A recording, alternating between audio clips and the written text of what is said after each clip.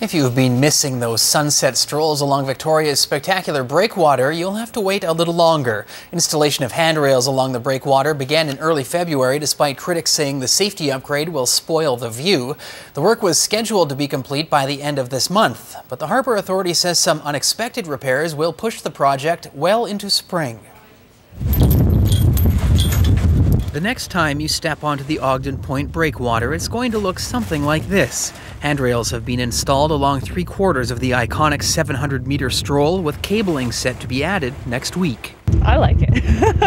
It makes it wider so you can come out here and you can get right to the edge, and it's not seemingly that you need to stay in the middle of the breakwater, so it provides that safety, that feeling of security out here. But many people believe this is how the breakwater is meant to be enjoyed, free of obstructions, just as it has been for almost 100 years. Safety got in the way last year when federal inspectors told the Greater Victoria Harbour Authority the breakwater is unsafe for the workers who maintain it. Now that they're up and people have had the opportunity to see them, there's a lot more positive feedback on. People we spoke to today aren't so sure. I like it that it's going to be safe and accessible, but I wish they looked a bit more natural.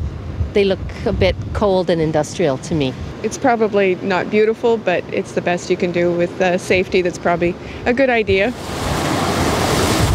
If you want to see for yourself, you'll have to wait longer than expected. The work was scheduled to wrap up by the end of this month, but in the process of installing the handrails, workers discovered several sections of pavement need to be resurfaced. So we're just going to take this opportunity while the breakwater's closed to redo that.